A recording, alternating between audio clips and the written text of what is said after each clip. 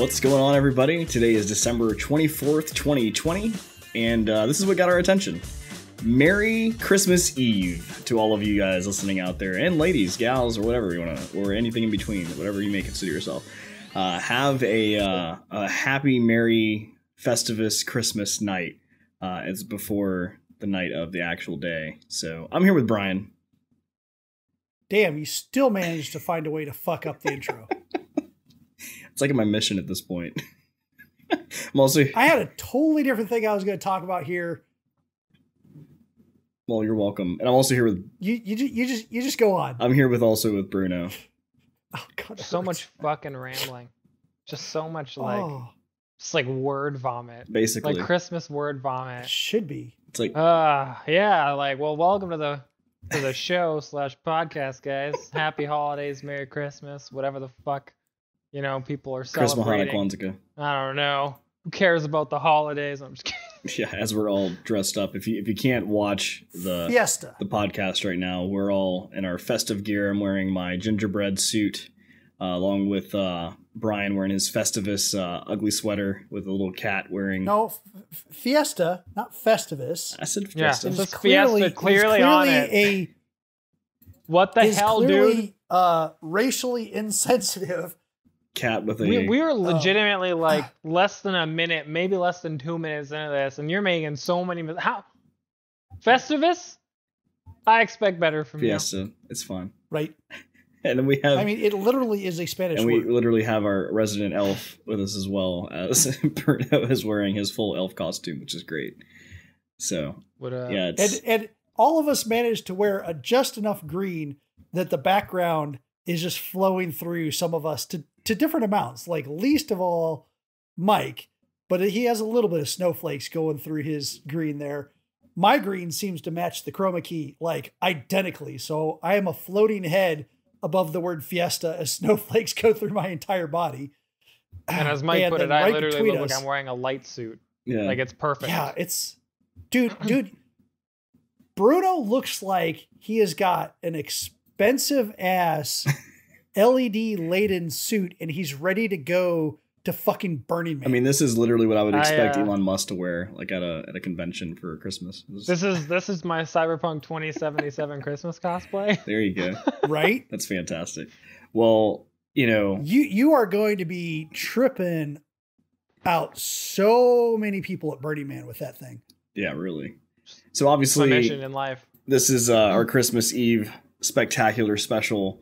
There's nothing really special or spectacular about it. It was just regular news. But I just remember typically, this was the night as a kid that like I was freaking out. And I'm like, I have to go to bed because like if I wake up, what if I wake up too early? And what if Santa's already there while I wake up? Like I'm going to be screwed. So like I would literally stay in bed until like I could just, and I'd creep out the room and I'd just barely peek my head out to make sure that like, Santa wasn't out there. And of course I was always at like 8 o'clock in the morning or something crazy. You in trouble. Yeah. So yeah, it's interesting now being an adult and now having a child who's doesn't have anything, he doesn't even understand what Christmas is yet. He's still young for that. But thinking at the future of how this is going to turn out is going to be interesting because right now it's super easy. I was wrapping presents in front of him. Like he doesn't even understand what the hell I'm doing. But obviously a year from now, maybe a year or two from now, that's gonna be a whole different ball game. It's gonna be like, how can I get this done?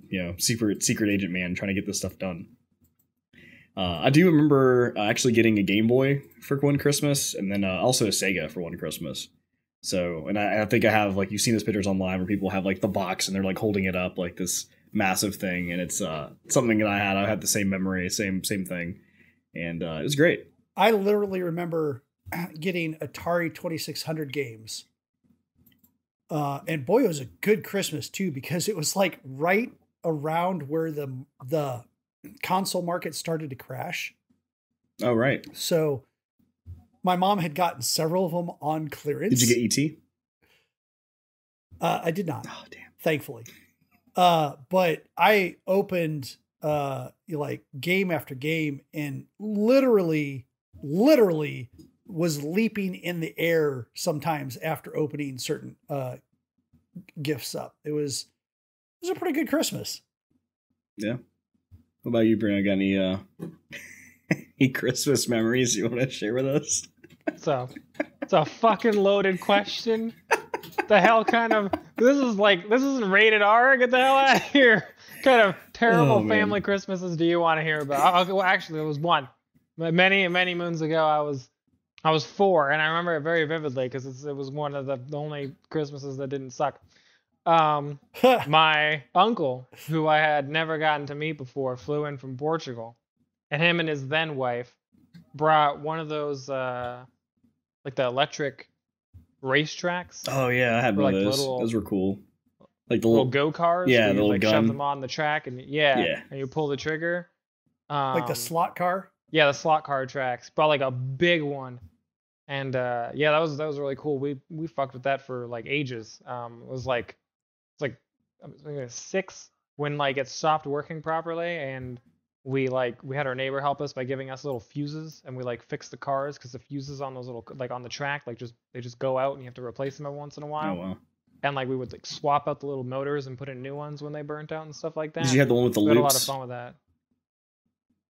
No, it didn't have loops. Did it have loops? You know, it did. No, it did slot cars. Yeah, slot cars would fall out. Well, I had one with loops. It's all flat. No, I had one with loops, but you have to time it just right to get it to go through the loop and not fly off the track. Yeah, I actually have a video of that. We just watched that recently. My family had some DVDs of like old VHSs that were burned, which was actually kind of cool. So yeah, Christmases are much more entertaining for me now than they were when I was younger, to be totally honest. Yeah, because I I don't care about the holidays personally. Like I'm not a big. I don't consider the holidays a big deal because it was so not important in my family.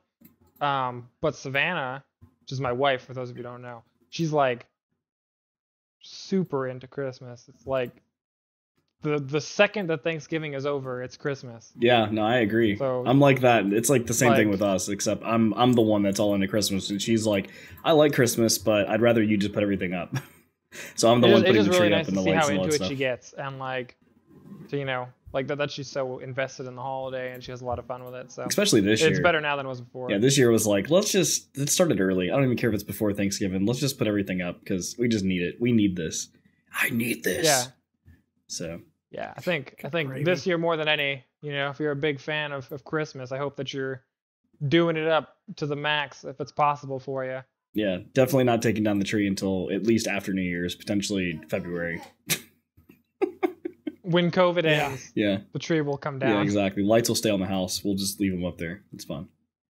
Well, and it's still amazing how many people that are still doing large family gatherings during all this. Yeah, which is just no bueno. Like, that's the last thing I want to do. Besides other things that have personally happened to me and stuff like that. But I'm like, well, I don't like large family gatherings. Well, I was going to say, let's be real. There's people doing that. You don't even want to hang out with your family 9 times out of 10 anyway for holidays. So why are you doing it this year? Oh, you cannot get there. My siblings, it's a bad thing for them to be all in the same state because it's just too many problems. Yeah, no, I feel you. It's interesting year. Very COVID. Yeah, we've actually, I was talking to them earlier, the rest of the guys here, I was saying maybe we could do like a New Year's Eve like Discord party or something just so we can at least see some people during the New Year's Eve. Because usually I like to throw like the one party of the year that I like to put on is New Year's Eve. And that's like the one time that I like to party of the year. And obviously we can't even do that this year. So I don't know. Halloween. Yeah, that's always a good one too. Halloween's mine. Yeah, I like going to those, but I'd rather let someone else throw it and then I'll just show up. I'm not even talking about Halloween parties. I'm just like Halloween, the whole concept. I don't care if I go to a party, I'll dress up and scare the neighborhood kids. It's great. That sounds like you. You have to dress up to do that? No, I don't. Definitely not. But especially certain ages. Certain ages are too young and they've got too active an imagination.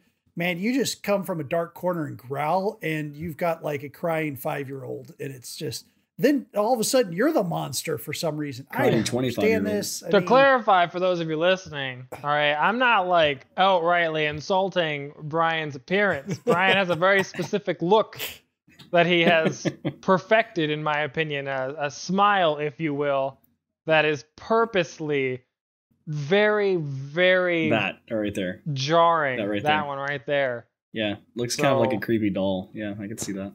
Yeah. It also doesn't help that the pain I'm currently in prevents me from smiling normally too. So, I mean, it actually adds to the effect. He's currently got a 2-week debuff. Yeah, right? Oh, man. Oh, man. Well, anyway, those of you listening, happy early Christmas, happy Merry early Christmas, happy Kwanzaa, Merry Christmas, whatever. Happy all the things. Happy holidays, even if you don't celebrate. Just have a happy night. That's fine. That's all we ask. And with that, we're going to get into the news. Go get stoned, drunk, and laid. Unless you don't drink, just because. In which case, just chill. Yeah. Actually, what you should do is get a game called Among Us, and then you can play with the rest of the people in the world. So starting off our news articles today, this week is Among Us. If most of you have known, I think we talked about this last time, that it's been added to the Xbox Game Pass. So you can pick that up there for free. On Steam, it's only $5, and on mobile, it's free. They reported now that in November, there was over 500 million people playing Among Us, mostly on mobile. And that was also beating games like Pokemon Go and Candy Crush Saga. It's by far, this is a Verge article, by far the most popular game ever in terms of monthly players. And which is crazy because we've talked about this before too. The developer, they're called Innersloth, and they only have 4 employees that actually created Among Us. And because of the way that Among Us took off, having even AOC, one of our representatives, actually on stream playing this with other top artists or top streamers that and other representatives that they've actually stopped making Among Us 2, which they had in the making for a little bit. Because this game came out in 2018. This isn't a new game. They were done. They were 2 years old. They were moving on. It's amazing how it's like just taken off like this. Yeah, they were moving on to Among Us 2, and because of the way that this resurgence happened, they decided to cut the ties on that and just start making Among Us better. And taking in some of the feedback they've had from the community. So really, really awesome on that. Also, Among Us is going to be hitting Nintendo Switch here soon as well. So that'll also factor into all of that. And to kind of put this in perspective, Cyberpunk 2077, which we'll discuss in a little bit, obviously one of the most hyped games of this whole year for since 8 years now. They've only sold 13 million copies. And we're talking about Among Us has over 500 million. So yeah, the game price is a lot different. Like I said, $5 are free versus like a $60 AAA game. Well, I guess it's supposed to be AAA. I don't know. We can talk about that later. But yeah, it's a major exciting thing to see, especially for an independent developer. Like I said, 4 people. And the game isn't a AAA game. It's not a huge graphical game where there's all these cutscenes. It's just a very basic, concept. But the way that it is, it's so unique that a lot of people, obviously a lot of people have really, really enjoyed this. And I'm glad to see that even the developers have gone back to even, cover some of this because they know that there are people wanting to play it and keep playing it and make it better. Turns out that people really like murdering their friends. Yeah, basically. Like a lot. I know I do. Yeah. I love playing Among Us. I both like being crewmate and I like being murdered or lying. Yeah, like it's just it's very interesting. And you honestly learn a decent amount about the people you're playing with, provided you're playing over voice. I don't think we talk really too much about this through the rest of tonight's discussion. So I should note, like, Among Us has grown to such a degree on PC that people have taken it upon themselves to start modding the game. So if you play it already or you don't play it, there's like a lot of crazy stuff going on. There's proximity chat in the game. Oh wow! So you can get this mod for it. You join like a voice server that's built into the game, and you go in, and the person the owner of the server can tweak the distance of the proximity chat and like which radiuses it decreases the volume of the person who's talking to you. And then when you go in, you can literally hear people talking or breathing, clearing their throat, making whatever noise they make from where you're at, and it has positional audio. So you can try and go and find them. Or the killer taunting you as he slits your throat. I was waiting for the... Yeah, that's when I was playing with a friend. There's actually a clip of it on his Twitch that I have to port over to my Twitch or post on YouTube, where like me and him are talking in like this area that's like a medical bay essentially, and he's like, we need a secret word so that like we know if someone's playing us. And I was like, all right, well, let's make the secret word kill, and then I stabbed him. Oh my God. But only one other person could just barely hear it, and like That person was like, I swear I heard somebody say it, blah, blah, blah, blah, blah, but I don't know who it was. And then I went and I found that person the next round, and I was like, hey, just so you know, the secret word is kill. And then I stabbed him. And, like, nobody heard him. Like, he was just dead. Oh, that's fantastic. So there's a lot of stuff that you can do. Ladies and gentlemen. Bruno, the man who is totally blowing away all Canadian stereotypes since 1999. Yeah. It's really great. Yeah, I mean, it's hilarious because once you're dead, the proximity chat doesn't stop. It's just only dead people can hear you. So in one round, I was sussed as the imposter because I was, and I had killed a bunch of people. And I convinced the person with the final task, who was a ghost, to not complete the task. After, while I was alive, I swore that a certain person who was in fact not an imposter could vouch for me so much that everybody believed that he had to be my accomplice. So then when my actual accomplice killed 2 more people and I convinced this ghost not to finish his task and they went to a vote on 3, they voted off the innocent guy and we won because I tricked the living people as I died and I tricked the dead people from the dead. It was amazing. And it's all possible because of proximity chat. Another mod is Jester. This is the last mod that I'll discuss because the other ones get really convoluted. Jester adds a new role into the game where you can be either one of the 2 imposters, one of the 7 crewmates, or you can be the Jester. The Jester's entire goal is to play terribly in order to confuse the crap out of the crewmates so that they don't know who to vote. So it's almost like the village idiot when it comes to werewolf. Sounds like. Exactly. Yeah. It's the village idiot. So you're trying to throw suspicion onto people who aren't the imposter. So you're just trying to throw suspicion on anybody. Just confuse things, make things weird. Sometimes you might choose the imposter. Sometimes you might choose a crewmate without knowing, and you may make the crewmates lose the game. How fitting for you to wear the jester-looking elf outfit. How fitting. God. There you go, but it's really cool. Next week on Criminal Minds. And it's funny that we open this by talking about one of the most played games being a game where you like to kill your friends, because the next thing we have to talk about is actually kind of the opposite. This year's co-op game of the year is none other than Phasmophobia, which is a game about working in unison with 3 other people, while getting up to 3 other people, to capture or identify a ghost essentially and survive. So you go from trying to murder your friends to doing your best to keep your friends alive and identify what exactly it is you're looking for in terms of what kind of a ghost you are hunting. So they did win co-op game of the year. If you haven't heard us talk about Phasmophobia, it is exactly what I just explained. It is a co-op based ghost hunting game where you get a mission to go into a specific area, whether it be a house or a ranch or a prison or a high school and jail. Yeah, you go in and you have certain equipment that you can use, temperature readers, EMF, video cameras, UV lights, stuff like that, and you try and identify what kind of a ghost you're hunting, and then you try and leave with everybody alive so that you can report back to base essentially what kind of a ghost it is so they can clear it out as the general idea. It's a very intense game for a lot of people. Yeah. It is designed to be thrilling and scary. And it does have a VR option if that is something that you're equipped to utilize. Yeah, I mean it's a game that $12.59. Well, go ahead. $12.59 on Steam, and I'm very, very disappointed in Mike where that he didn't want to stream it tonight. Perfect night, nightmare before Christmas. No.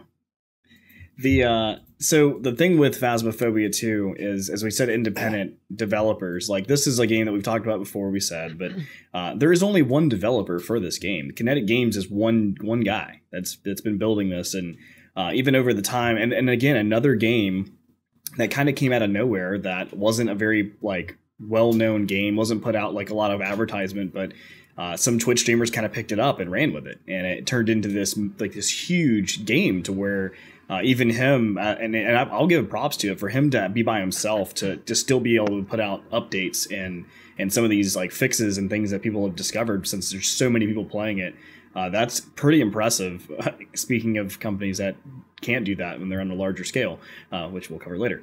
So it's pretty interesting on that. The obviously Phasmophobia it's very similar to any kind of Ghost Hunter TV show. So Ghost Hunter, Ghost Hunters, or Ghost Adventures, whatever you want to watch. Any of those shows, it's very similar to that. And this is basically the closest you're going to get to a virtual sense of that. So it's really neat.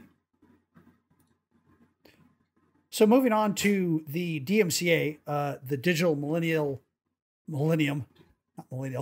Copyright Act, something that we talk about every now and then. There was a couple of things that have happened recently. The government is doing their annual, hey, here's our budget for the next year and bill, and of which, many people are looking at it because of things like stimulus checks this year.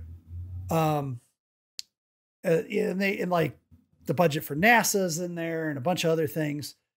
And this is a time where a lot of lawmakers, a lot of representatives are able to get things done for their states or for their constituents or for their lobbyists that give them money, that may not be able to pass normally because there wouldn't be enough support from both sides. And one of those was a concern to a lot of people in the essentially streaming industry, of which we're members. Both Mike and Bruno are affiliates at Twitch right now. So Tom Tillis, who is a Republican senator, he put an act into this giant 5,000 plus page just slide it in bill, and it was to basically set up for streaming that if you stream copyright materials, that it becomes a felony. And a lot of people are super concerned about this, and rightfully so. But there's a couple of things to understand. First of all, most copyright infringements already are felony. So this is kind of bringing this to the same level as all the rest already are. It's kind of leveling it out, which is a very common thing that happens. Also, I'm not a lawyer. Don't take any legal advice from me. Don't do anything legally based off of anything that you hear on this show. Ever. Not even any segment. But yeah, it's that part sounds super concerning at first, but when you realize that most of the other copyright infringement stuff are already considered felonies, that it's actually just kind of bringing that up to the same level.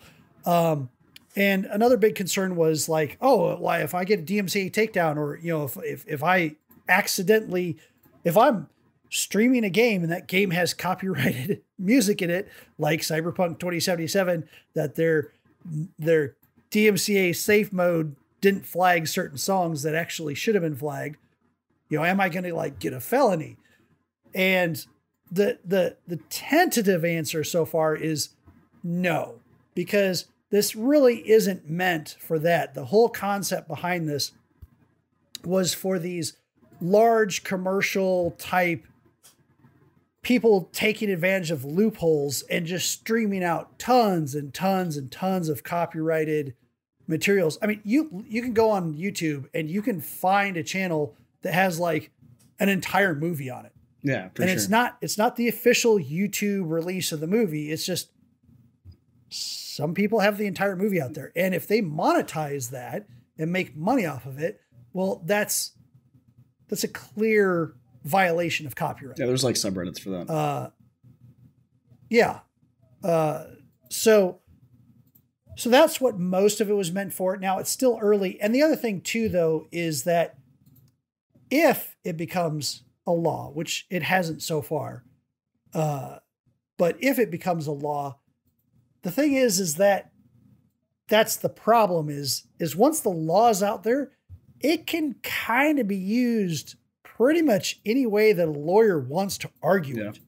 And then it's up to a judge to interpret that law and determine whether the particular case that's got brought forward, that law applies to it or not. So does that mean that we're perfectly safe as streamers, that we accidentally stream a song like that for a game?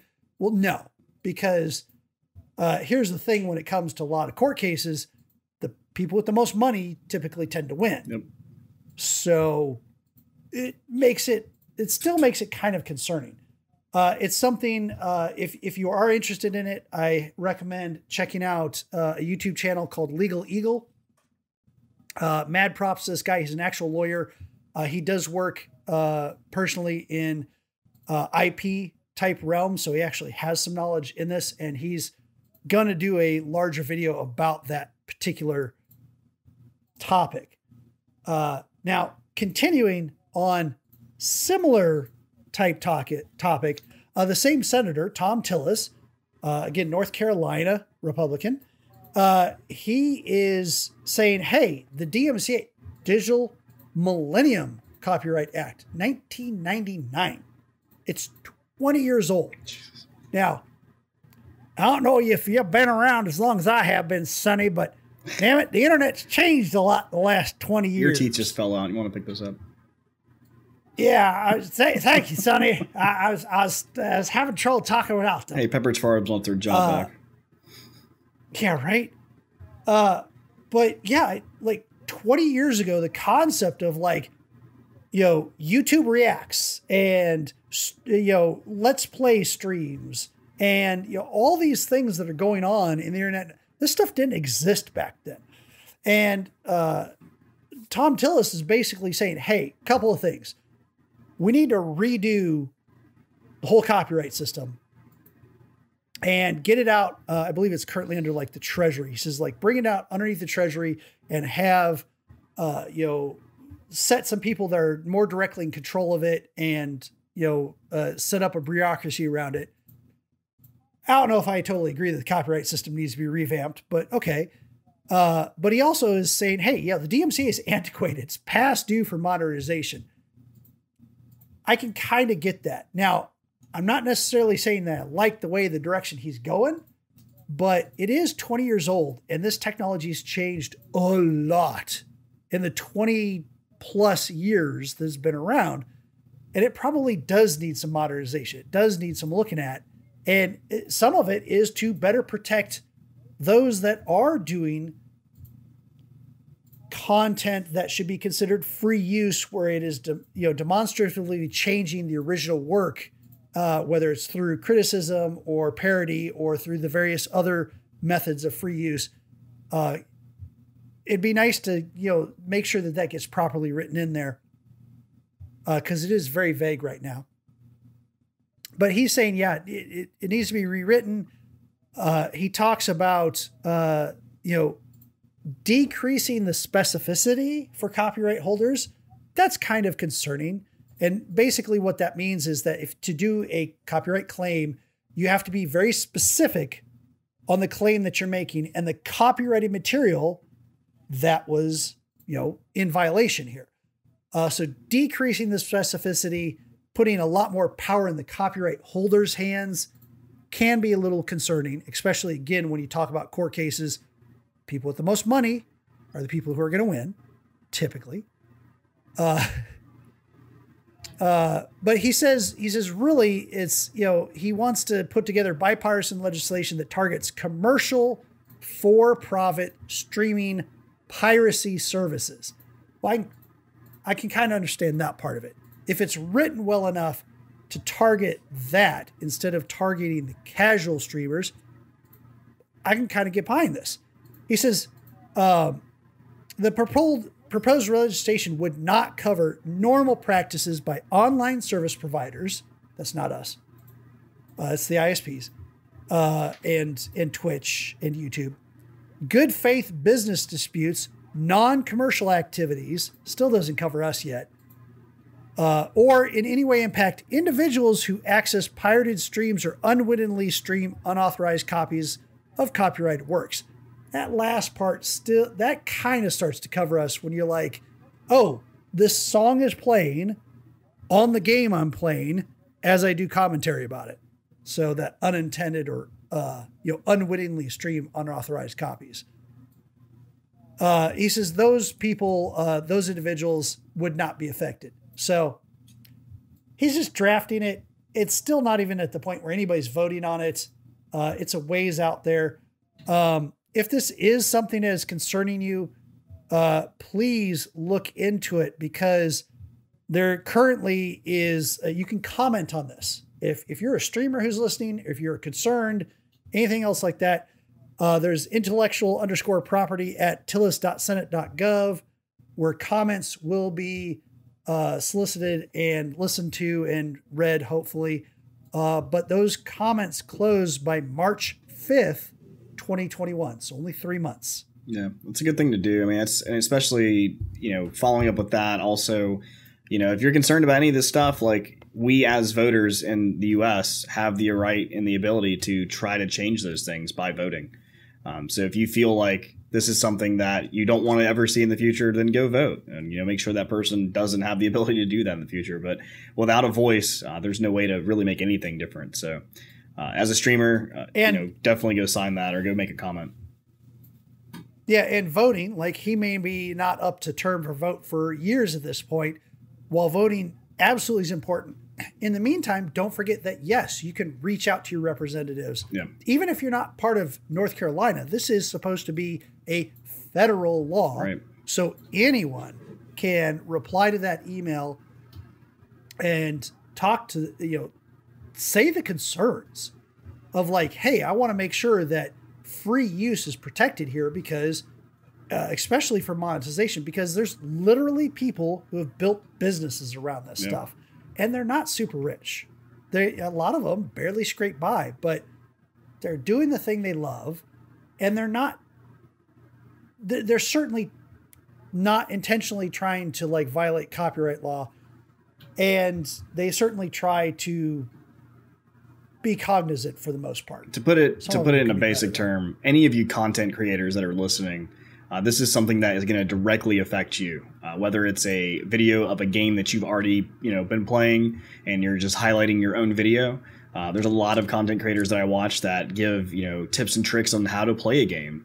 Video Game Donkey's a big one. Sunless Khan's a big one, for at least for Rocket League, and it's like all of that stuff. Those are the kind of things that are going to be affected by this. And then. I mean, how it's going to turn out, we don't really know yet, but those are the things that are going to be affected. So if you watch these type of stream or these type of content creators, like, these are the things that will be, discussed. So if you feel strong about that, make sure you at least go say something. Speak up. Yeah, it's interesting because it could really lead to a lot of things that we rely on being missing. Like, if you think, like, if it's as broad as it ends up being, to the way, like, you can't really even use some gameplay footage or something in a video.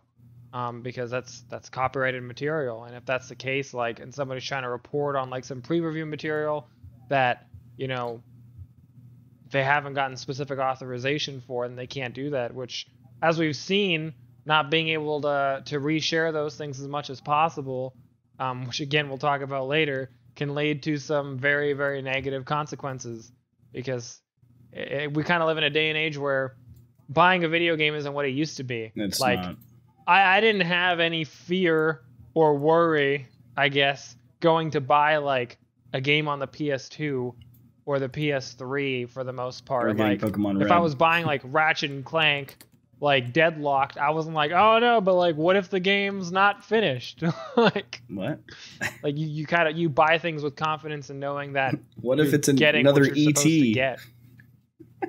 Yeah. So, like, if those things get hindered even further, then this just gives a lot of these companies that are already being shady as hell more grounds to be shady as hell, because now they're protected by additional laws where they can be like, oh, well, it's not our fault you didn't get to see all these things. I mean, they were out there in some shape or form on this one tiny channel that nobody found. Sorry, like, our bad. So it's got a lot of negative connotation to it, and potential just negative impacts that we wouldn't want. Yeah. So it's important. Go write a senator. Go write a representative. Go comment on this if you feel strongly, and if you watch content that you feel is good. I mean, outside even the video game world, there's a lot of content on YouTube. Even like we always joke like at work and stuff. I always say YouTube Academy, right? And that's really why, because you can learn pretty much anything you want, and a lot of that's based on people using some sort of copyrighted material, showing you how to use it, or playing footage of like a video how to do something. So. Go do it. Boy, this next story. This is probably the story of the year. I mean, it's intense. It's pretty. Won't take a sip. Pretty weird. I don't even know how to approach this. It's not even April. Well, it's been very weird this whole last few years for the marketing from this thing. I guess I'm not even sure how to pronounce this. Yeah, there's that too. As if the hardware industry for gamers and in general in tech hasn't been just fucked enough in 2020 in terms of just the stupid amount of shit that either has happened in it or has been announced. Well, there's more. 2 days ago, some articles came up with reference to what I guess I'm going to call, as a full name, the Kentucky Fried Console. That's the Kentucky Fried Console. KFConsole or KFConsole. I don't know. I'm going to pronounce it the Kentucky Fried Console. Thanks to Tickle for sending this one in. Yeah, thank you, Tickle, for sending this in. I think I don't know. It's confusing to me, but essentially, KFC, as in the people that make fried chicken, terrible fried chicken. Though I do love their popcorn chicken, even though it's not popcorn chicken. It's not chicken anyways. It's something. They've announced a console, and they tweeted the console war is over, and then they did an introduction trailer for the KFConsole, which they say. Is stat-based, as in hardware specification-based, much more powerful than the PS5 or the Xbox Series X, and has an additional function, which I'll get into in a moment, that neither of the other two consoles have, or for that fact, to my knowledge, any game-playing system really has. I mean, actually, technically, smart fridges that you can play some base games on have somewhat similar functions to them, but in the reverse. Anyways, the console is touted to have a 1 terabyte NVMe SSD from Seagate.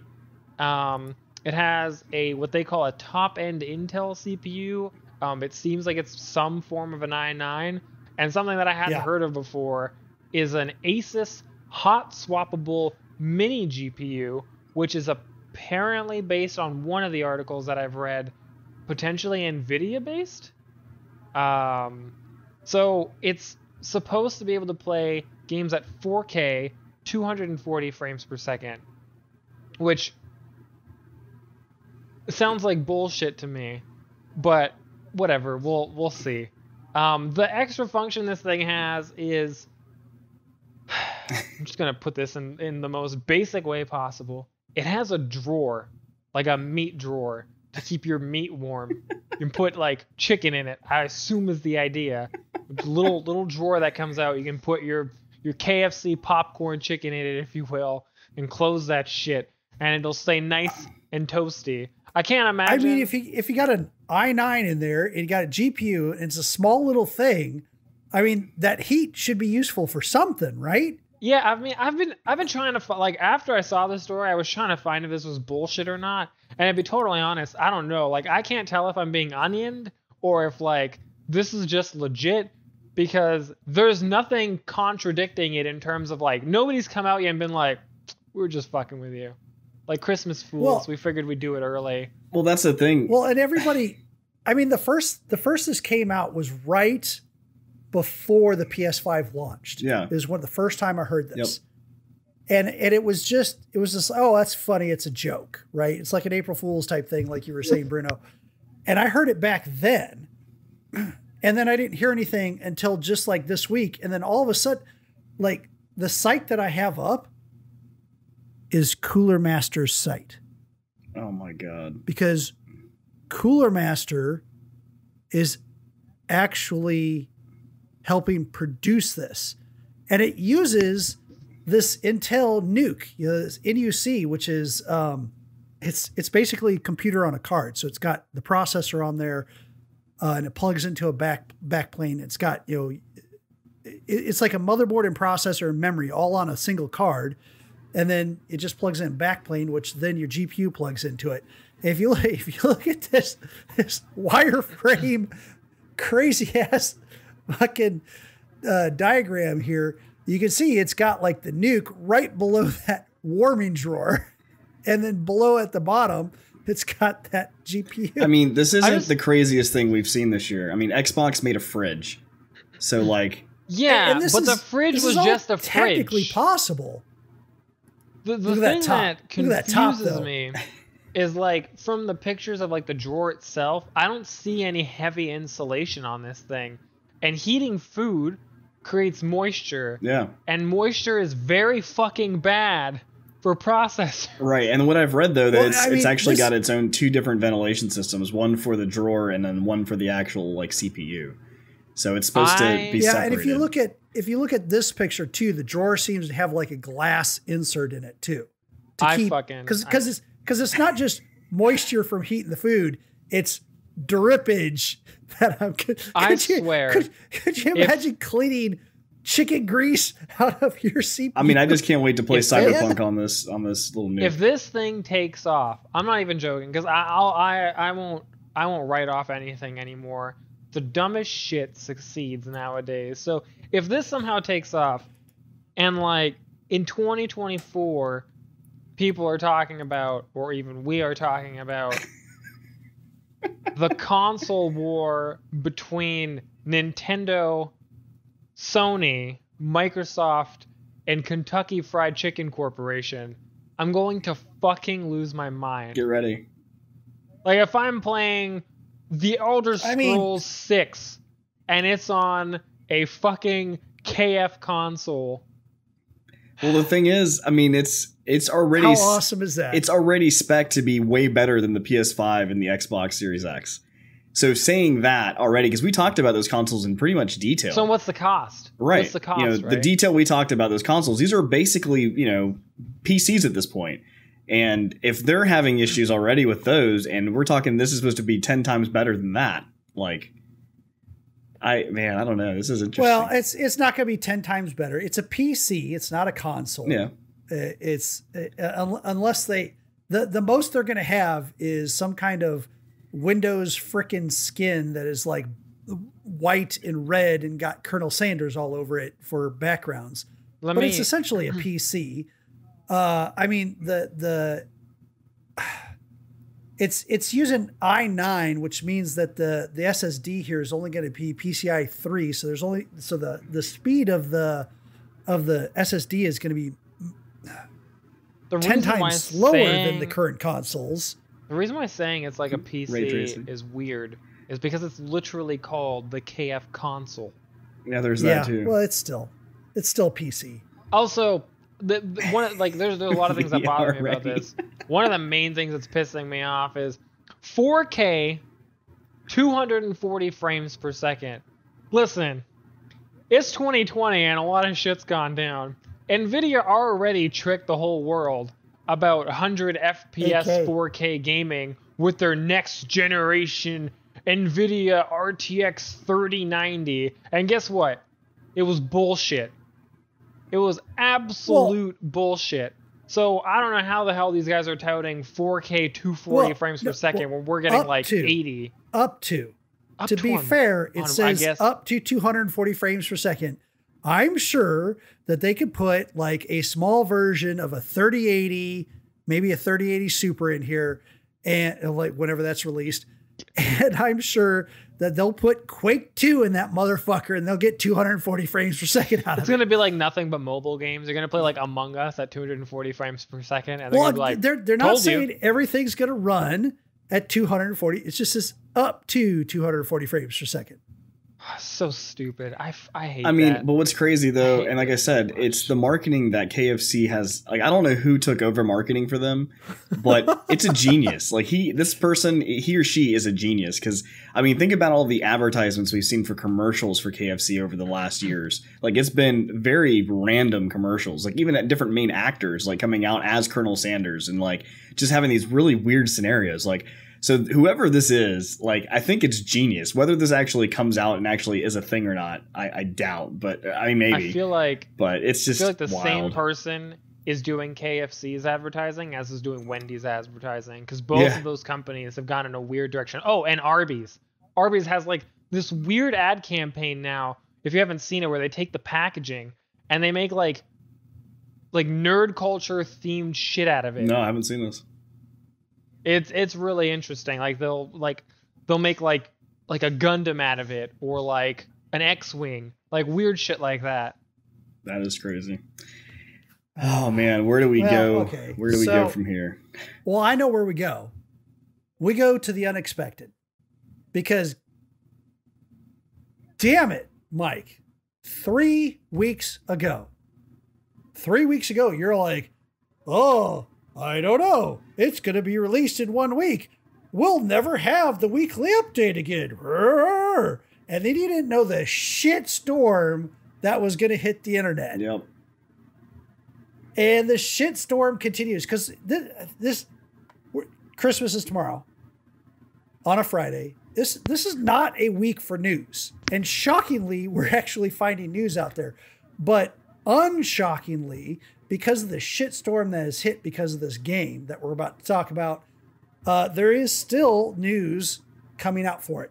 We broke news last week. Like we, and we'll talk about that a little bit today, but we, sat there and had news that was breaking right as we were starting the podcast, and we were able to report on it.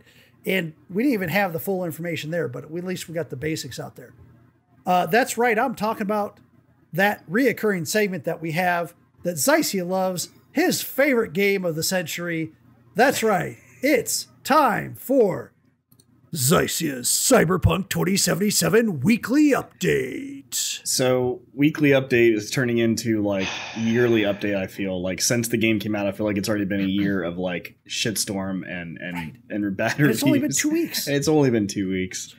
So we kind of talked about a little bit of this emergency board call or recording that we had found last week that they talked to. It sounded like the board users were talking to the head executives of CD Projekt Red about, their investment takes, like what's going to happen based on, the reviews that were coming out and, all that kind of stuff. And then we were reported on, literally began, like he was saying, as the podcast started, that PlayStation actually removed the game from the PlayStation Store. And that is really unheard of. I mean, even No Man's Sky, which was kind of backed by Sony a little bit at the beginning there because it's a launch game, but it was not even that game, as bad as it was in a situation, was even removed from the PlayStation Store. So, I mean, sources tell me that there was one other game that Sony pulled from the PlayStation, and that was Afro Samurai 2, which A, was a terrible game, but B, was nowhere near the size of the game that CyberPunk is.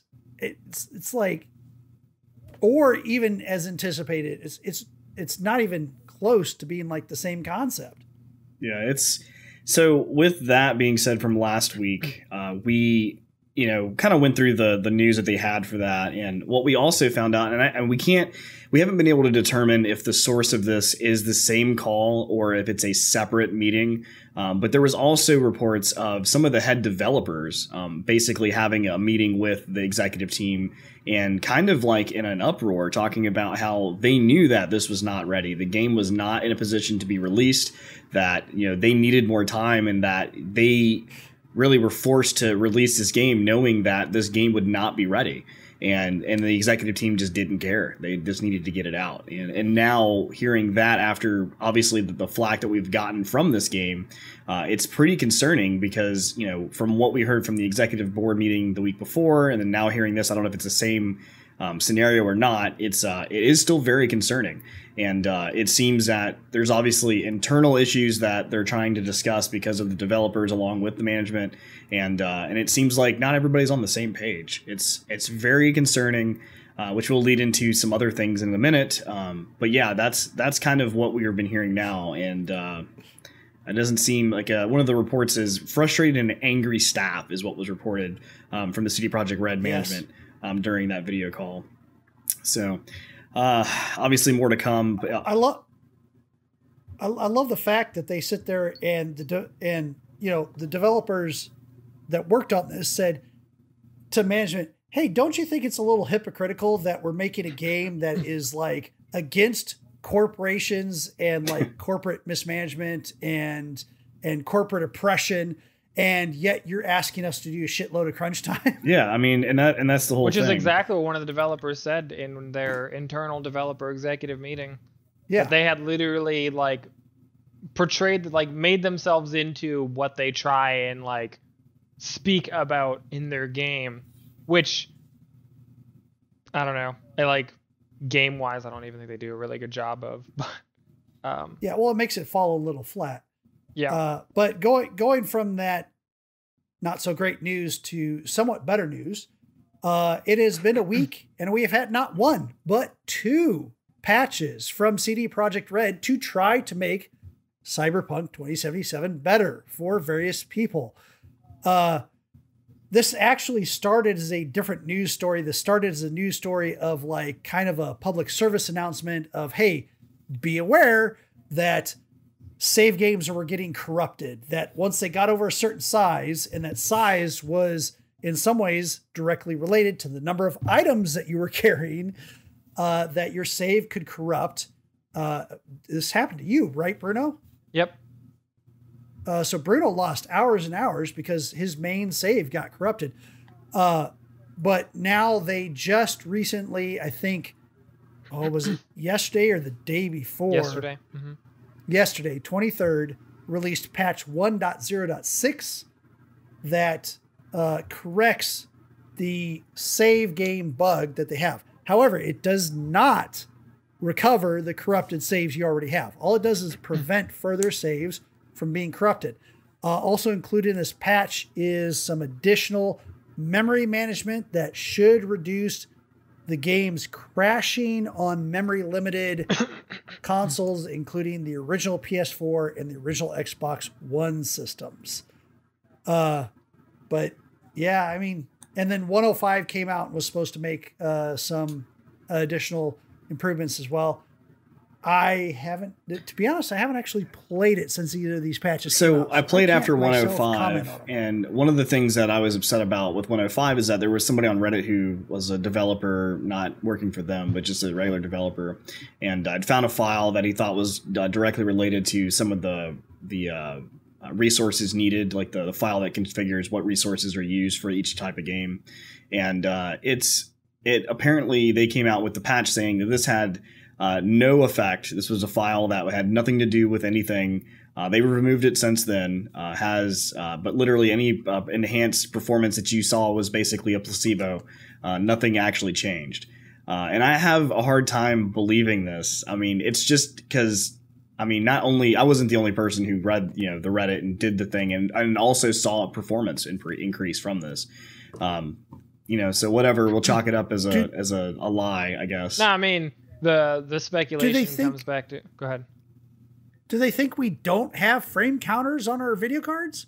Well, here's what I think the most likely culprit is, if that was actually not doing anything, is that the people who came out after that are right, and that really what CD Projekt said in not so many words is, this file does nothing because the performance increase you saw was from closing your game and then opening it again because our game is terrible and has a massive fucking memory leak. You idiots. Yeah. Because really, if you leave the game open and just let it run, it does have a really, did, I don't know if it's a little better now, I haven't really paid too much attention, it did slowly eat more and more and more and more memory. There is a memory leak, or potentially multiple sets of them, within CyberPunk. So it could have very well been that the performance improvement people were seeing is they were playing for a couple hours and they're like, oh yeah, like my frames per second the last time I had it open were like 37, and then they did the change. It was like, wow, now it's 49, and then they play for a little while and they stop paying attention to their frame counter, and their frame counter's already back down in the 30s.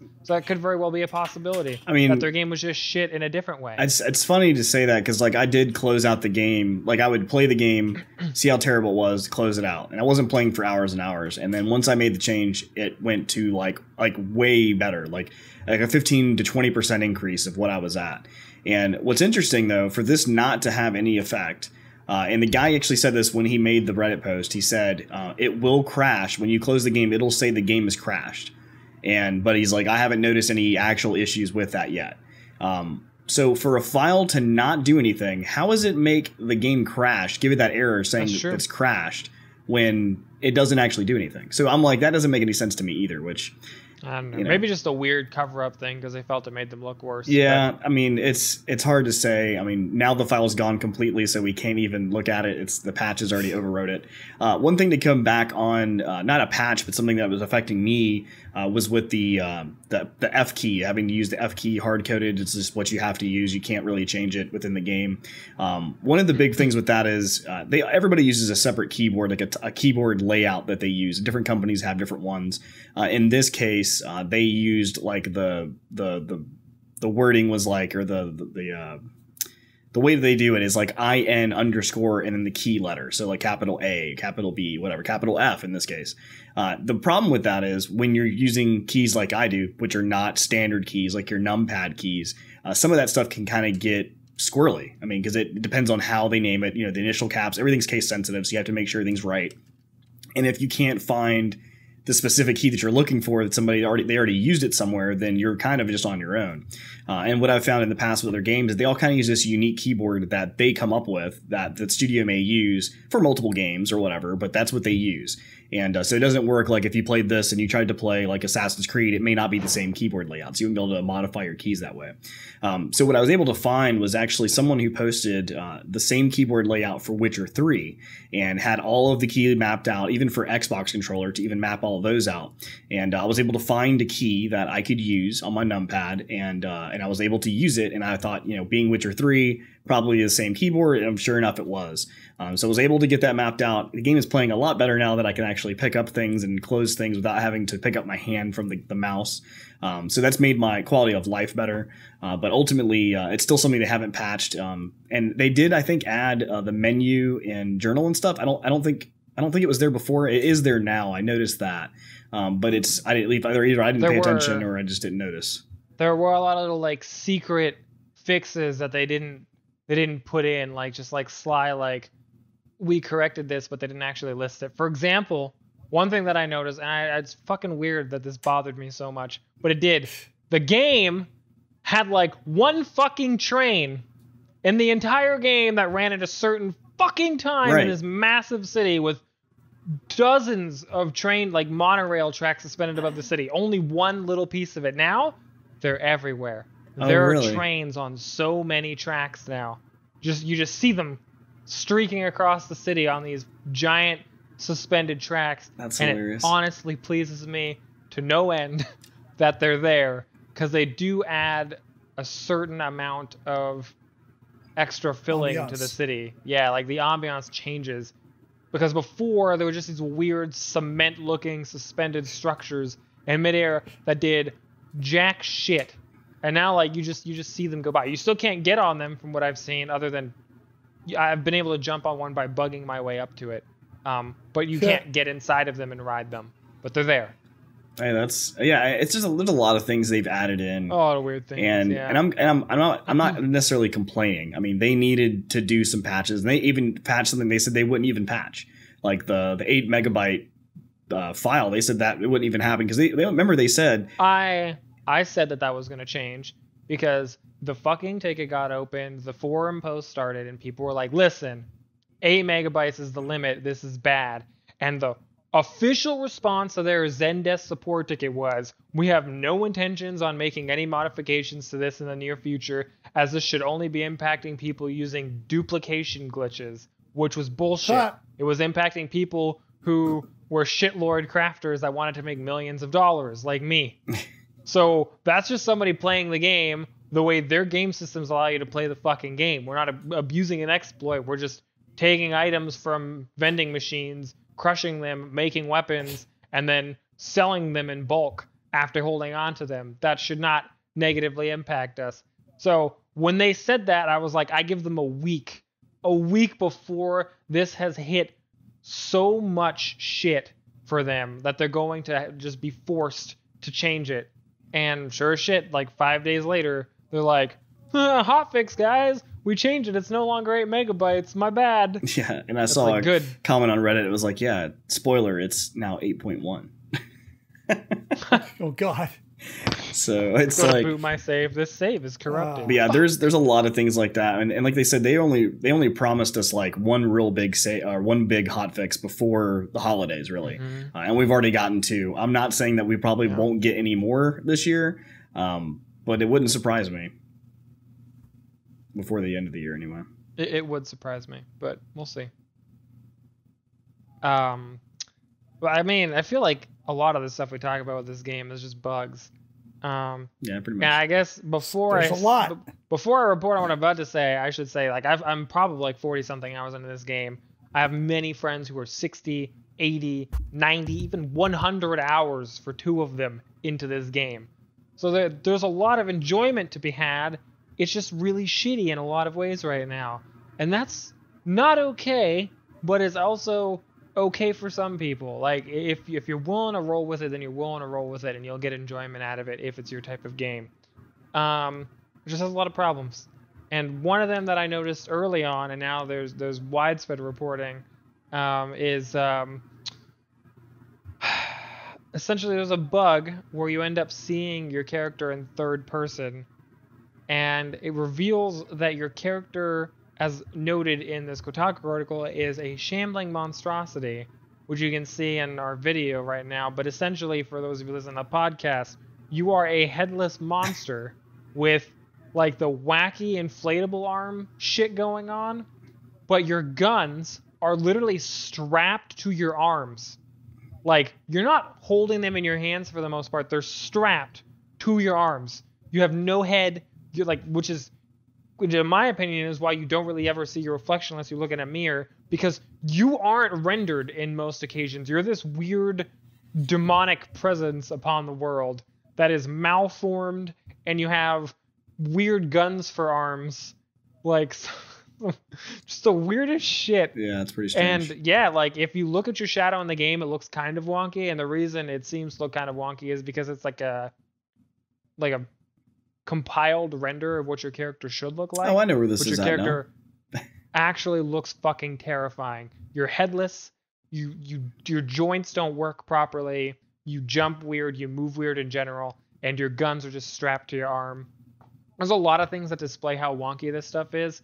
For example, there's a really good clip of the shadow of somebody holding a sniper rifle, and they essentially have their one hand on the barrel and one hand like near where the trigger is, and they're holding it like down in front of them, like kind of in the middle of their torso, but it's like a giant power sniper rifle, and that's literally how it displays in the shadow. It's all messed up.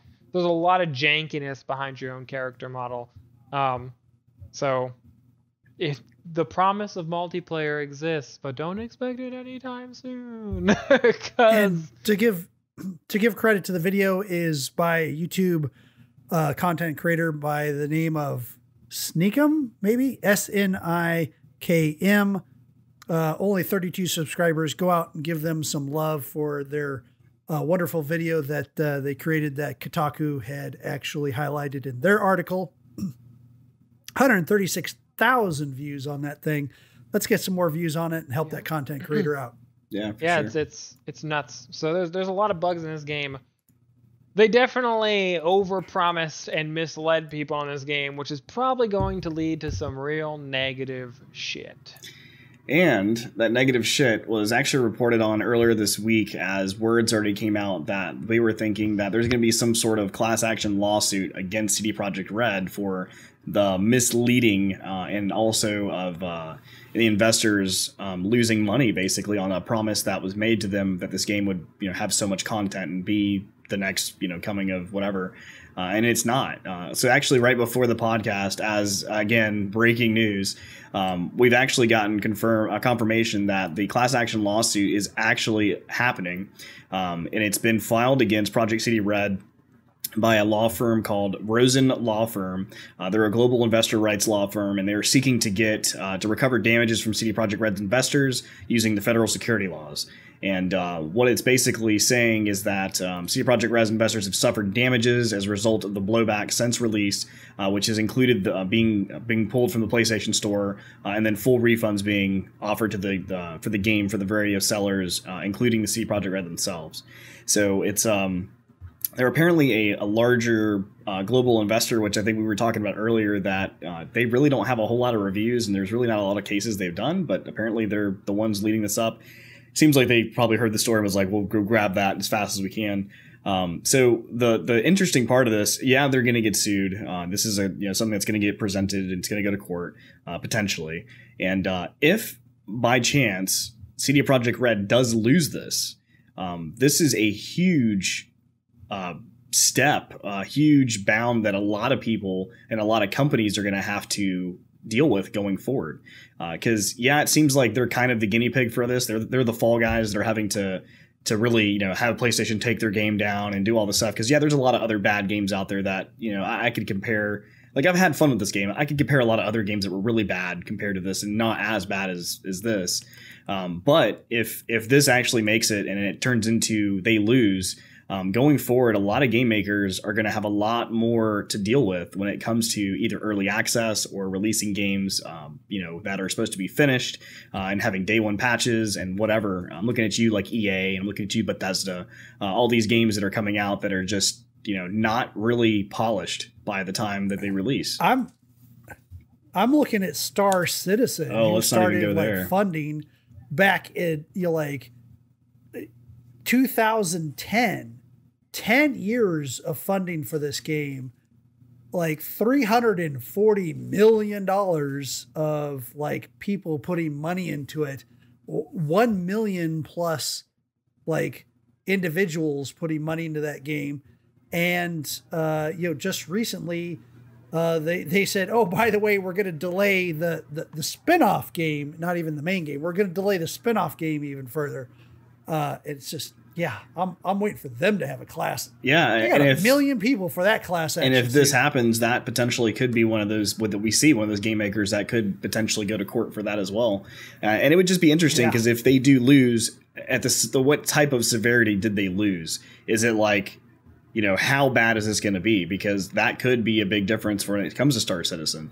And it's funny because, like we mentioned that today, there was an article posted that the head developer, head CEO, or whatever for Star Citizen came out, and basically you could tell he was watching the news. He's up to par with what CD Projekt Red did, and his statement was essentially we're going to release the game when we feel our heart and soul is ready to release this game, unlike other companies that may do that early. And he's just basically stabbing CD Projekt Red like, because of them, like, that's why we're taking so long to make this game. And it's like, obviously that's in their case not the case. Like, they're definitely way behind not making the game the way that we talked about before about them making a roadmap for the roadmap. Like, that's the kind of shit they're spending their time on doing rather than actually making the game. So if you're a Star Citizen fan, I'm sure you're having fun at some sort of level because you've already bought it and you're just making yourself feel okay with that, but it's not okay. So we'll just have to see how this goes. With that,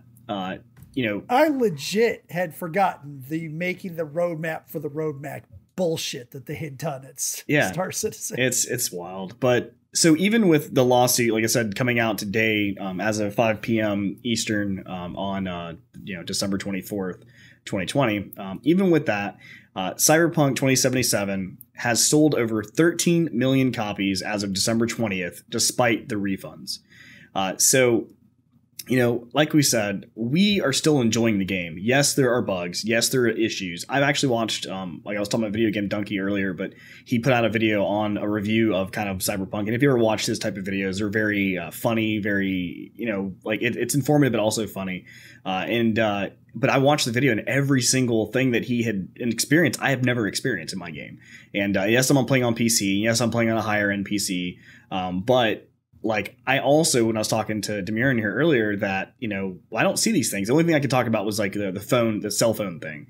But we made a good point is, you know, I don't play the game like Dymyrn. That's just bad design. Yeah, well, the cell phone thing is bad design. But I don't play games like Dymyrn does. Like, he wants to break the game. He wants to shoot shit and get it going, blowing up. And I'm not like that. When I've been playing when I've been playing CyberPunk, I've been very, you know, cautious on walking on the streets. I don't shoot anybody randomly. I stick to the story missions. I don't try to break the game. I try to really make this immersion like real.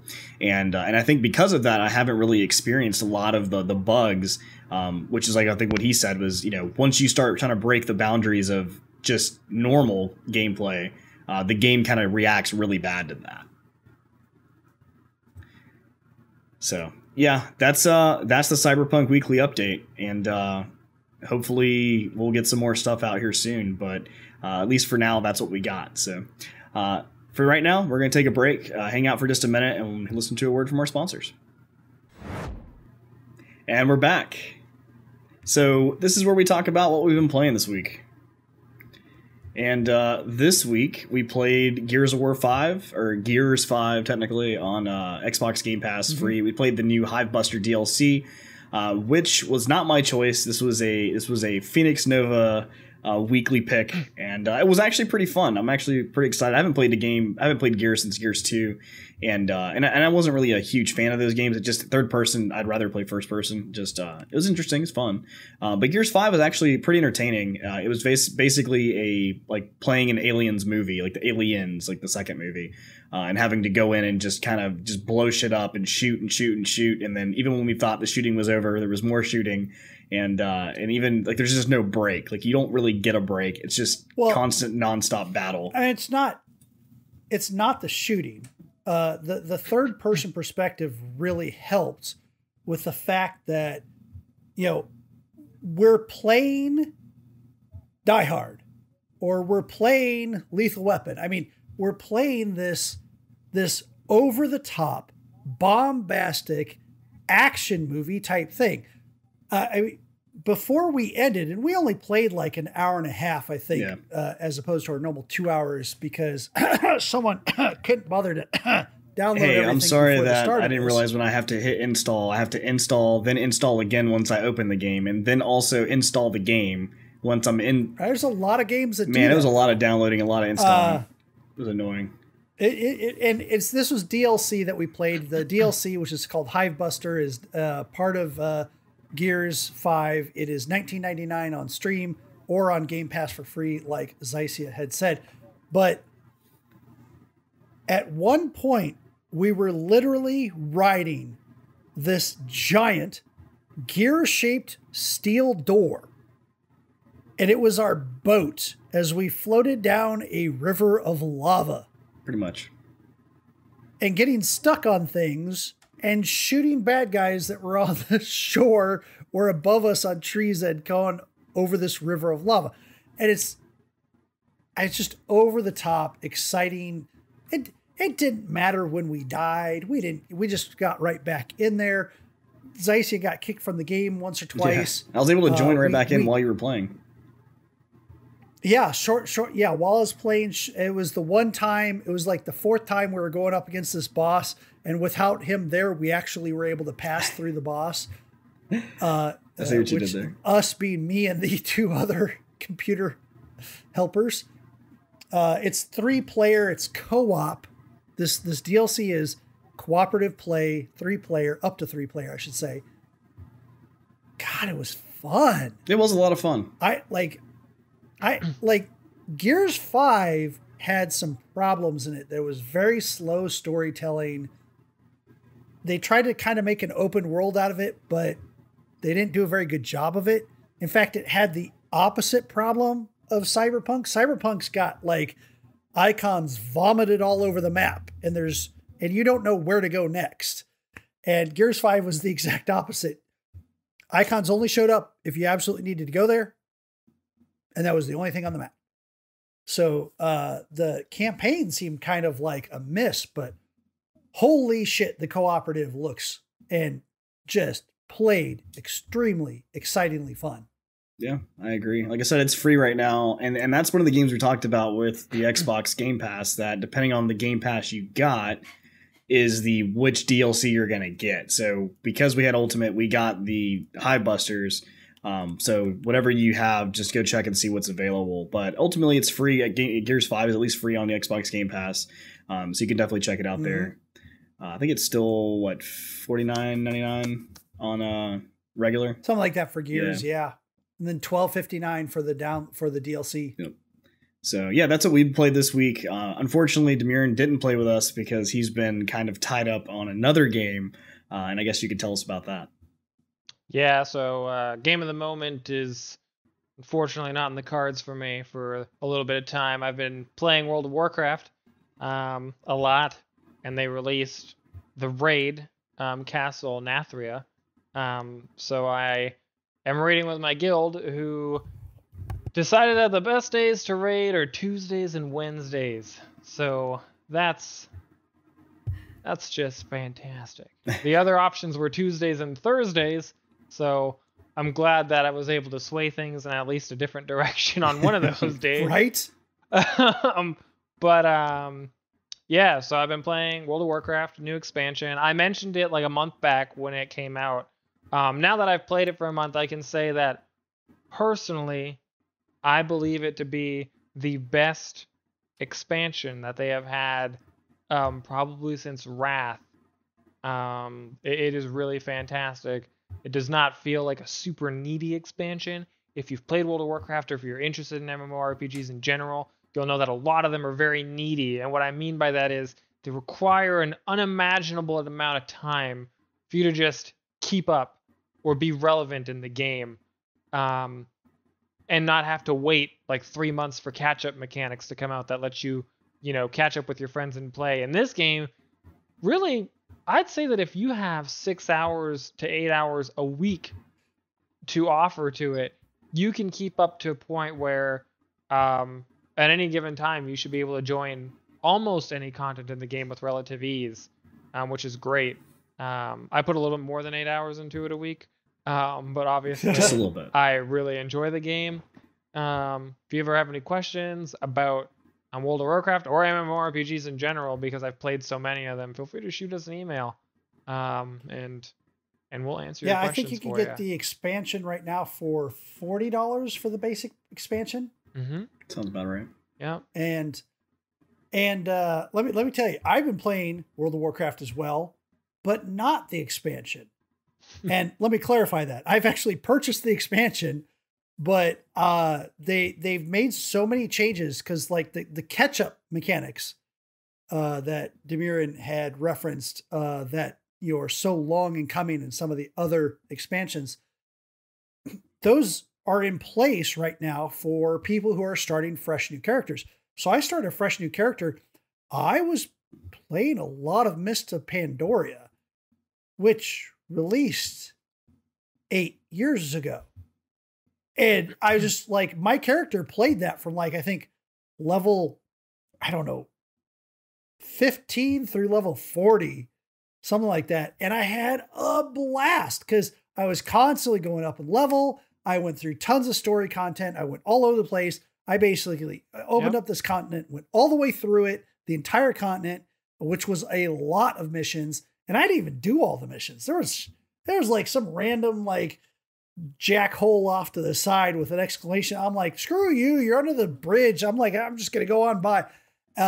And had a ton of content, constantly was busy. Again, I was only playing about 6 to 8 hours a week, 6 to 8, not 68.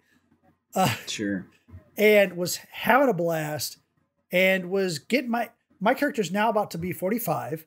And I'm going through a different set of content that I haven't played through before I get into the current expansion. And I feel like this is amazing, because like I'm just moving along. I can solo stuff. I've been soloing some dungeons. I don't expect to constantly do that through the new content as much or as easily, but I'm just having a blast. Sometimes have a podcast on the side or something like that. Sometimes I'm actually paying attention to the story of the game, but definitely cool. In the new content, it'll be at all. You can't solo the new dungeons, but it's okay.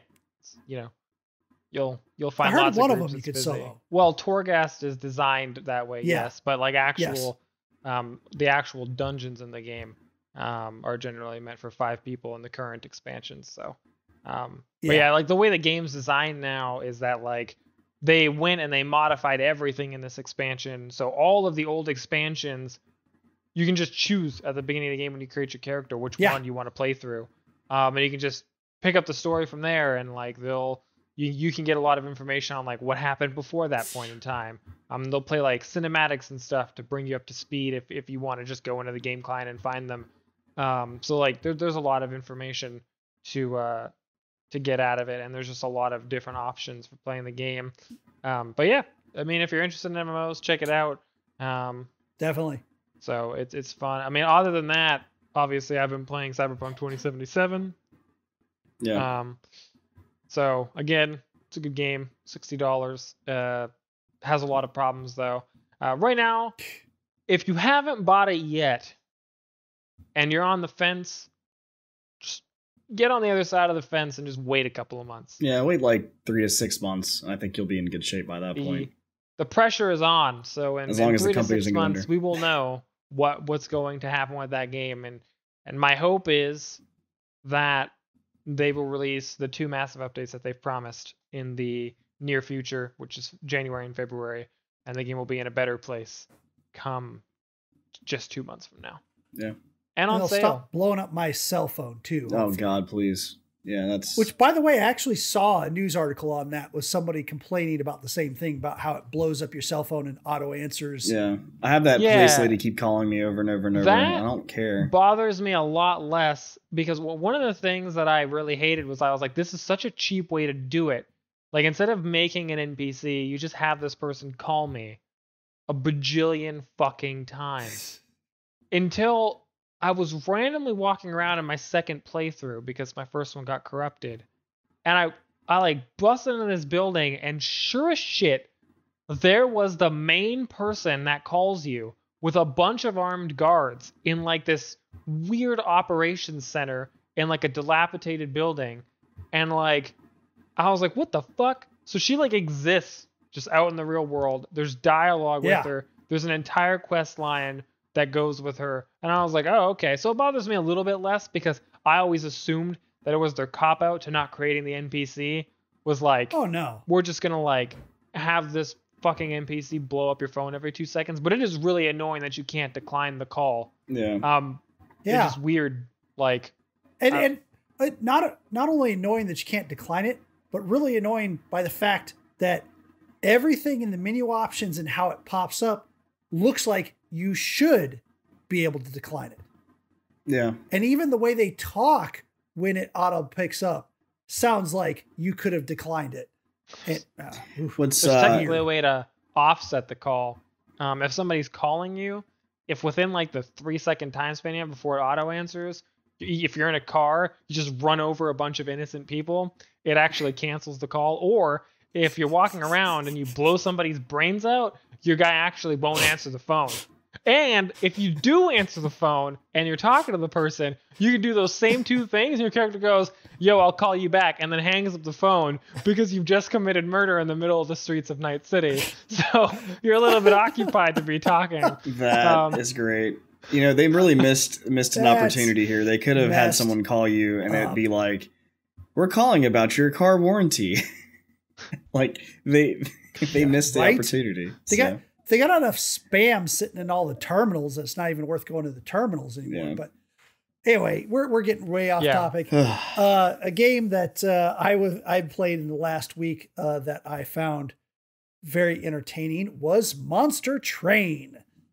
And this is a great little game. It's a video game that is card based.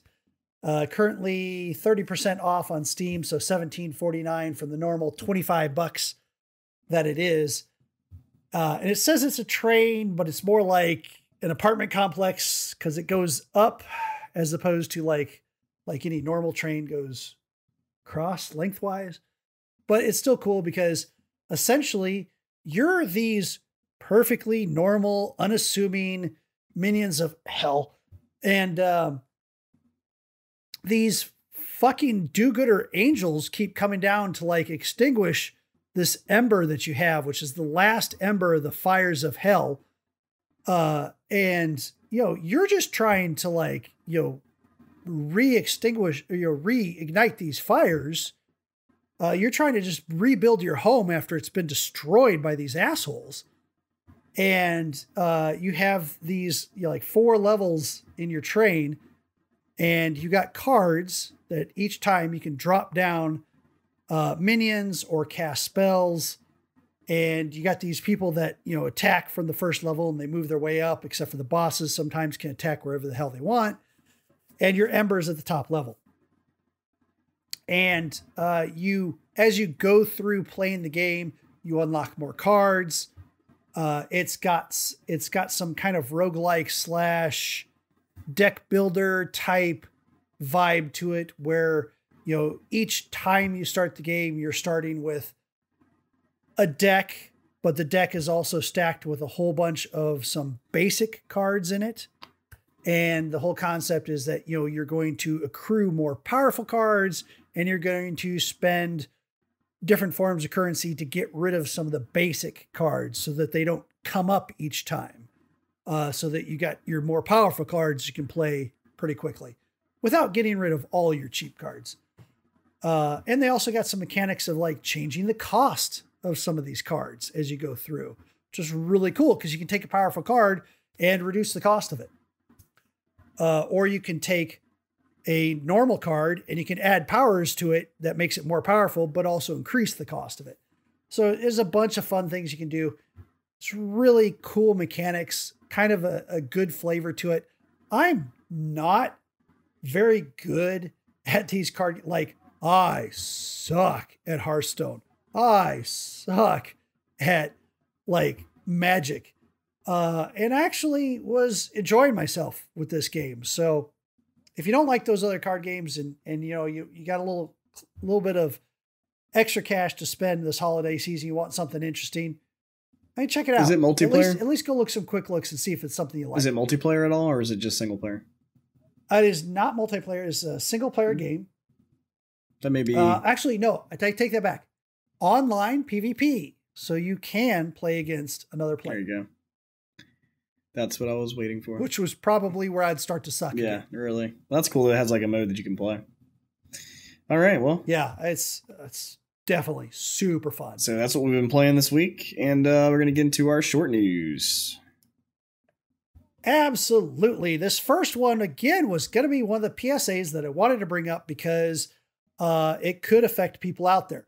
Not only could it affect people out there, but I actually, in one of the podcasts I listened to, I had first learned about this because somebody on there was complaining about it, that they had check disked their SSD and borked their computer, like pretty much bricked it. And then sure enough, later in the week, I see these news stories of like, oh, check disk has a bug in it. They'll screw up SSDs. And some people in Germany had also found this. And then I found that, yes, this was official because Microsoft released, hey, if this happens to you, follow these steps. And it should hopefully unbrick your PC. And then all the thunder was stolen because now, as long as you do the latest update from Microsoft, it's now fixed. It's no longer a problem.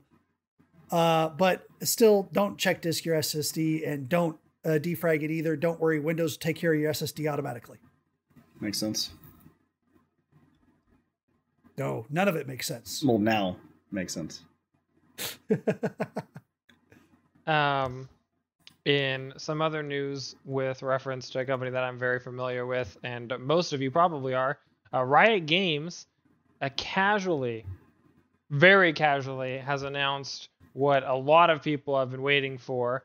If you don't know Riot Games, the bringers of League of Legends and Legends of Runeterra, and most recently, really Valorant, or Valorant, how the fuck people pronounce that game, which is Valorant. a like really large first-person shooter that's blowing up.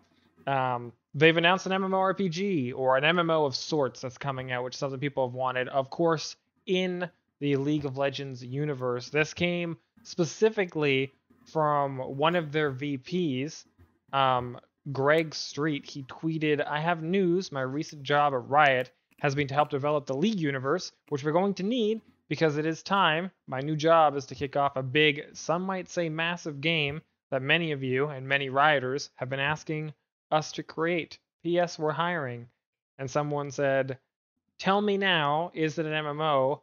Will I be able to pick my waifu's clothes and hairstyle?" To which he replied, "It is an MMO." So that's pretty exciting. Of course, big MMOs are now on the market: World of Warcraft, Final Fantasy, Elder Scrolls Online, Guild Wars 2. So it's time for something fresh to come out, and it doesn't look like it's going to be a New World. So fingers crossed that this is going to be it. Especially since they already have like this massive amount of like character art and character creation, even lore behind those characters, even if it's kind of crazy lore.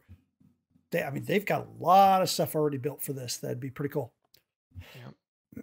In other news, and this is news that hilariously enough was something that both Xycia and I were talking about during Game of the Moment. It was funny. I read that. Yeah. Which was like, hey, I've got multiple Xboxes and my wife sometimes can play these Xbox Game Pass games on another Xbox as long as I'm not playing. And somebody threw a tweet, which seems to be where a lot of news happens these days, and for years, basically said, "Hey, Xbox, are you considering like a family plan for Game Pass, especially for those households that have multiple people and multiple consoles?"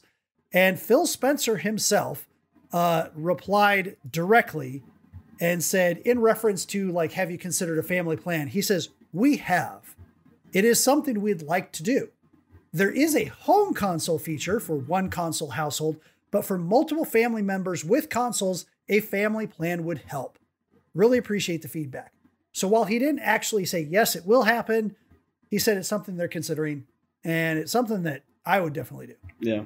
Makes sense, especially if you have a bunch of kids like that. You could pay a little cheaper to have all those things, have all the accounts. So, yeah. On to Intel news. Intel stocks have dropped after reports that Microsoft might be making their own chips. Intel and Microsoft have had a long-standing business agreement where Intel supplies Microsoft with a lot of the actual CPUs and in general the chipsets that they use in a lot of their environments.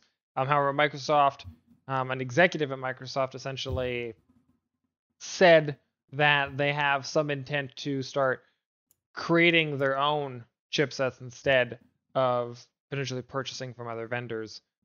So that could be, potentially bad news for Intel, obviously, but could be good news for everybody else. It's never a bad thing to have more competition as a consumer, because obviously the CPU market has always been leaning towards one or the other. It's always Intel or AMD. So Apple recently kind of joined in, but only for their own personal computers, like their actual Apple-based PCs, or their Apple-based computers. So it'll be interesting to see what Microsoft does with this and how much competition it actually is, since obviously, unlike Apple, Microsoft is Microsoft. So you would assume that would be more usable for the general person that has like a custom-built computer, versus obviously Apple chipsets are not going to end up in anybody's computer right now. Yeah. Yeah, likely I actually think this would be for their Surfaces and the smaller things like that, because those can use ARM processors already. Yeah, which is something they're trying to utilize less now, I guess. They're moving away from, if I'm not mistaken. Yeah. Well, maybe they'll just produce their own ARM-based ones. Who knows? All right. Well, if you're a fan of the Mass Effect series, there's some good news for you. If you watched the Game Awards last week, they actually had some footage, some teaser trailers of the new Mass Effect game that was coming out. Along with that, people were kind of hesitant because of the fact that we had announced recently, too, that we reported on that Mark Dara and Casey Hudson had actually departed from BioWare. Recently, Michael Gamble, who is part of BioWare's top projects, he basically revealed in a tweet that a few Mass Effect veterans returning to the game, including Dusty Everman, Paris Lee, Brennan Holmes, and Derek Watts. And if you're not familiar with these people, Game Informer has a little breakdown of who they are. But Brennan Holmes, he's basically worked on the entire Mass Effect series, the Mass Effect trilogy. Paris Lee was involved with the cinematic direct for the Mass Effect trilogy. Dustin Everman was the key person when it came to bringing the vision of the original Normandy to life in the Mass Effect series, and he also left back in 2015, but that's not going to change much there. So it looks like there's some good news for at least the Mass Effect series, or at least some oversight, some kind of production, producer level type of information going for the new game, but we'll just have to see how it actually turns out. Yeah, that sounds like terrible news, if I'm being honest. I mean, they've already done so much damage to Mass Effect, and Anthem was oof. So I can only imagine what they're going to do to this next Mass Effect. Yep. They're really going to... If they stabbed Anthem 70 times, they're going to stab Mass Effect a couple thousand. The bar is pretty low right now with CyberPunk, so... Oh, gosh. The only thing that's going to wash our memories of CyberPunk is going to be this. Yeah. In news Good that in news that's related again to a gaming company that hopefully doesn't disappoint us this time, Sony PlayStation has obviously announced that, obviously is having some issues with getting PS5s in people's hands, and as such, they've announced that unlike the PS3, where you saw support for it kind of disappear almost instantaneously once the PlayStation 4 was released, they're trying to assure people that this time around, the PlayStation 4 is not just going to lose support. It's like PS4 is not done. They understand there's not a lot of PS5s in the market. It's going to continue. PS4 support for now has no intentions of stopping, which means games apparently will still be releasing for the PlayStation 4. Now, they didn't say this is going to be an indefinite thing, obviously. They just said for the foreseeable future right now, they don't intend to stop supporting the PlayStation 4. So we'll see. Yeah, and that sounds different than what they were saying at the beginning of this console generation, when they were not so hot on backwards compatibility and saying, hey, you should move on to the next generation. And so it seems like a bit of a flip around. Yeah, you can't tell people to move on if you've only got 10 consoles to sell. Yeah, it's true. But it's also up to the game manufacturers to make 2 versions as well. So, I mean, other than first party, although that is Sony's strength, is first party, but other than first party, I mean, it's in their best interest to do so, because if you don't make 2, then you're selling to a couple million people versus tens of millions of people. So you either do it or you suffer. That's 112 million. Yeah, 112 million consoles. PS4. Continuing PS5, one of the things I complained about the PS5 that the Xbox does a lot better is letting you know which of the games that you're playing are made for the previous generation or the current generation. And very much so, people would go to buy a new game on the PS5 and it legit would start downloading the PS4 version instead of the PS5 version. There was all kinds of weirdness and confusion around that. Finally, PS5 now has a feature that tells you if you're playing a PS4 version or a PS5 version. Yeah. It literally says, you're about to play the PS4 version of this game. Do you want to switch to the PS5 version of the game? Which I guess is a step in the right direction. My Xbox for Destiny 2, I launched up Destiny 2 and it says, and it literally says Xbox Series S, Pipe X, and it doesn't even give me a choice anymore. It just launches it. Even Gears, it said, hey, do you want to launch this? Do you want to install this on the main thing? Because this is going to be the new version. It just defaulted to it nicely. So going back to independent artists, independent developers, we have Concerned Ape, who is behind Stardew Valley, just released his 1.5 update a couple days ago on PC. The biggest add-in, along with, and I mean, there is a long list of fixes in the release notes and add-ins that this game has now, and pretty much like a whole new set of content. But it's the biggest thing with that is the multiplayer. So we've talked about before that the multiplayer is there.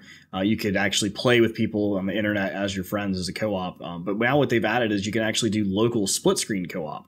So you can actually pull up, a chair with three other of your friends, and you actually run on the same farm together. You can either start the game and have the cabin's already built for those three people, or you can have Robin the carpenter build those cabins and then add those people in later in the game. Along with the new beach farm that you can start off with. Like I said, there's a full release of notes on his page, the Stardew Valley page, that talks about all the different add-ins, all the new types of vegetables and all kinds of different things. It's really intense. Definitely check it out. If you haven't played Stardew Valley, it's one of the games that I love to play. I've wasted so many, I would say wasted. I've spent a lot of hours on this game. Definitely one of my favorites, and it's available on basically any platform. It's very awesome on Switch. Take it with you. So, my God, we're gonna lose Xycia to farming again. Basically. You're gonna lose me to farming again. Let me be honest with you. Different type of farming. I like rain. Lastly, so, I could farm for hours, or I could do like really intense content for hours. It doesn't matter to me. Lastly, we got my favorite duo of robots who produce EDM music. Daft Punk is turning around, and they are releasing basically an anniversary edition of the Tron Legacy soundtrack. Tron Legacy was 10 years ago. Wow. It's like, really, 10 years? There are people that only know Tron Legacy as the only Tron that they know, which is scary. Now, so they're re-releasing this. It's not just the original tracks. It also has 9 other tracks that were not part of the original soundtrack release. Now, that's not to say this is 9 additional new songs. These songs have actually been released in other forms, even whether it's vinyl release exclusives or iTunes exclusives. But this is the first time that all of these songs are together in one package. And that is going to be through Spotify or iTunes. So go grab it if you want it. Awesome. Well, that actually takes care of our shorts for the day. The next segment will be for emails, but we don't have any. So if you want to change that, feel free to send us one, GOA@sassgaming, GOA@sassgaming.com. We'll take a listen of it, read it out loud, and potentially have a chuckle. So that's what got our attention this week. If you're listening to the podcast, make sure to check us out on our Twitch channel, which we do live on Thursday nights. This week is, Christmas Eve, and we'll dress up festively sometimes for different events, so it's always good to check us out on the Twitch channel. If you do miss the Twitch live, you can always check us out on YouTube later as we republish our video on there, and then also the podcast available on whatever podcast site that you listen to. If you on YouTube, yeah. So if you heard if you want to follow me personally, you can. I'm Xycia. You can follow me at Xycia Gaming on Twitter, or Xycia on Twitch, or Xycia Gaming on Instagram. So Phoenix, you want to tell us about your deets? PHOENNIX_Nova on Twitch. Get rid of the underscore for Twitter. I stream. Oh, sporadically is a kind word for how I stream, and I'm very sorry about that. But if you watch my Twitter feed, you will be able to catch it. And I will stream all kinds of different things. What about you, Bruno? You can find me on Twitch at DYMYRN, that's Dymyrn, and on Twitter at DYMYRN Gaming, all one word. I stream pretty sporadically as well. However, it'll be getting more regularly every Tuesday from roughly 8:30 to 12 p.m. Without fail. Whether that be Game of the Moment or World of Warcraft rating. Wednesday from 8:30 to 12. Again, that'll be World of Warcraft. And then at least once during the weekend on Saturdays or Sundays is what I'm aiming for. That'll be probably not World of Warcraft. It might be like Mythics and stuff, or it could just be a random game, whether that be me playing CyberPunk or any other thing that I pick up. ranging from Stardew Valley's new update to who knows what the fuck. We'll see. Great. Well, until next week, you guys have a happy holidays, and y'all take care. Stay safe. Wear a mask as usual. Happy holidays.